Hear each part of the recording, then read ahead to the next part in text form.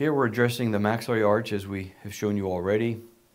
Full flap reflection, edentulation, placement of the bone foundation guide. It's now indexed as you see here, and appropriate holes are drilled for pin fixation.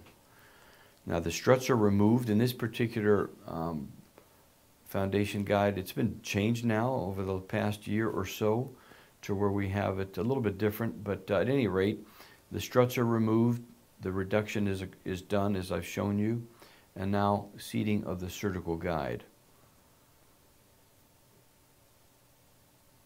So osteotomies are now accomplished, allowing for implant placement. This is an aggressive thread design as you see here on the implant, and it's a Nobel active implant, and the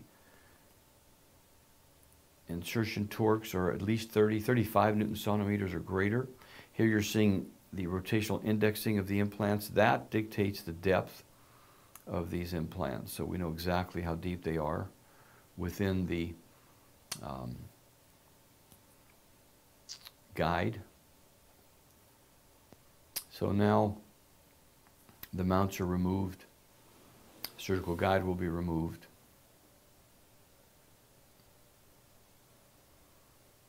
and we'll irrigate any bone that's residual around the implant bodies. We're using our bone milling devices to again assure that there is no bone at the rim of the body of the implants. Multi-unit abutments are now placed one by one, and each time an MUA is placed, the prosthesis is put into the mouth to make sure that we have good draw. Here we're just placing the gasket with the prosthesis and a bite index that allows us to index that prosthesis against the opposing arch, but that's all removed because we're going to continue with placement of the multi-unit abutments.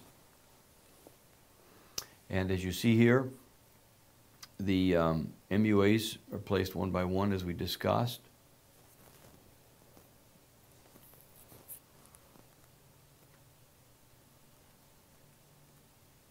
And once that's done, or I should say while that's being done, I'm just showing you how we're mixing our l-prf with autogenous bone that we had obtained already, and if we need more bone, we'll use typically a mineralized allograft. Here the copings are being positioned. They have been pre-selected, pre-cut, and they're in place now. They're blocked out with the gasket in position, and now our prosthesis is secured, opposing bite, and again, a dual cure composite, flowable composite is placed within these holes, allowing for a vent at each implant. And once that is cured, the prosthesis, of course, is removed. And now we're looking at both upper and lower prostheses. The foundation guide is now finally removed, and at this point in time, grafting of the maxillary arch. Here you're seeing l-prf membranes along with a collagen membrane that will be secured. We're putting l-prf membranes both below and above the collagen membrane. And then finally, primary closure will occur with the healing abutments. And while this is being done, of course, the maxillary prosthesis is being refined, as we talked about earlier.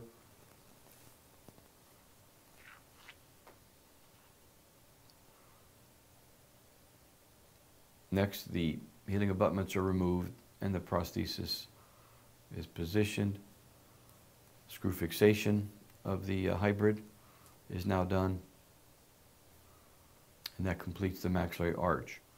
We then turn our attention to the mandibular arch, which we will have localized already, inferoalveolar blocks and infiltration, full flap reflection, extractions, foundation guide placed, indexed against the opposing arch, in this case the hybrid prosthesis.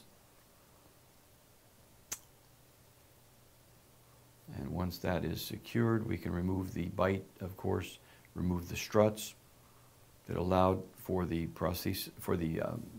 foundation guide to not be mobile at all, not be flexible.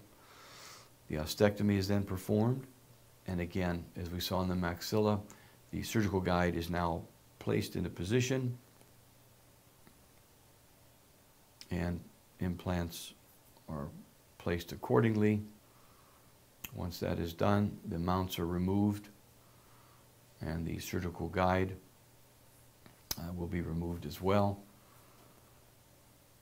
And just as we did in the maxilla, once again, we'll remove any residual bone around the implant bodies and begin to place the multi-unit abutments, as you see here. One at a time.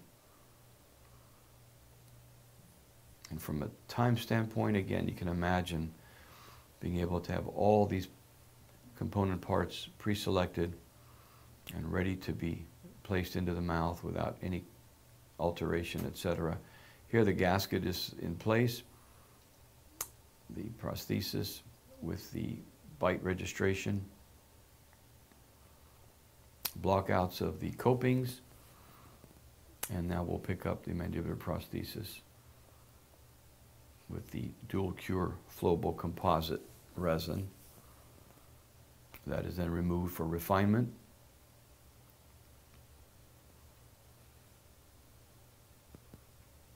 Grafting of any defects using our l-prf as well.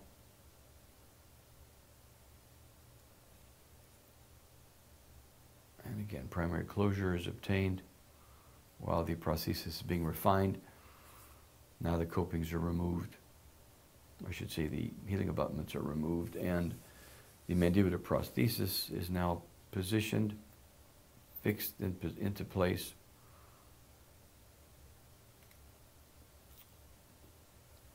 And fine-tuning of both maxillary and mandibular prostheses. And the bite typically with these two arch cases really takes only a matter of minutes to equilibrate. It's surprisingly accurate. And there's a 1-month follow-up. So now at this point, here's 1 month and 7 months later for Joanne. And why 7 months when we talked about 4 to 5 months as an upper time limit for conversion to the final prosthesis? Well, Joanne is a busy young lady, and by the time we connected for that final prosthesis, at least 7 months had come and gone. She was very happy, by the way, with her provisionals, as all of our patients are. As you can see, the aesthetics are excellent. And here's Joanne, full view and profile. And that's what the cone beam CT looks like. And here we are at 1.5 years later. Completed prosthetics in both arches, a full arch zirconia, maxilla, and an acrylic wrap in the mandible. That's typically the combination we like to use for our dual arch cases. And there we are, completed prosthetics. And our final cone beam CT.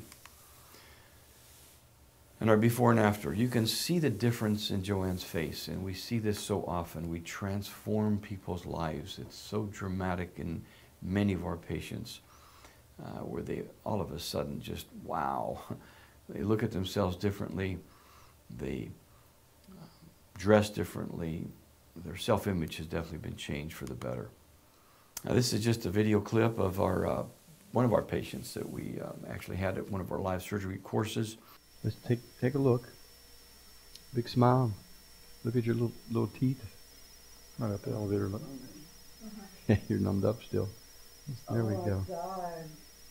Pretty neat. Oh my God. You're going to be able to smile and be proud, right? Oh, thank you. So at the end of the day, it's really about quality of life. And that's what we're looking at for our patients. They have a better self-image without a doubt. They feel better about themselves. They begin to eat better. They dress better. We are literally transforming lives. And of all of the work that I've been involved with in my 33 years of private practice as an oral maxillofacial surgeon. In terms of implant involvement, again, I've placed implants in my early years from day one pretty much.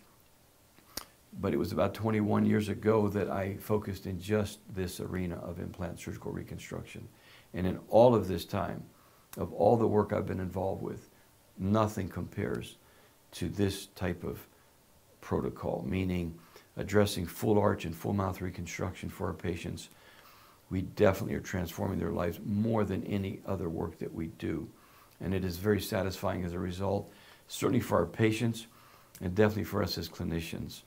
So I highly recommend that you look at this particular protocol and consider implementing it into your private practice.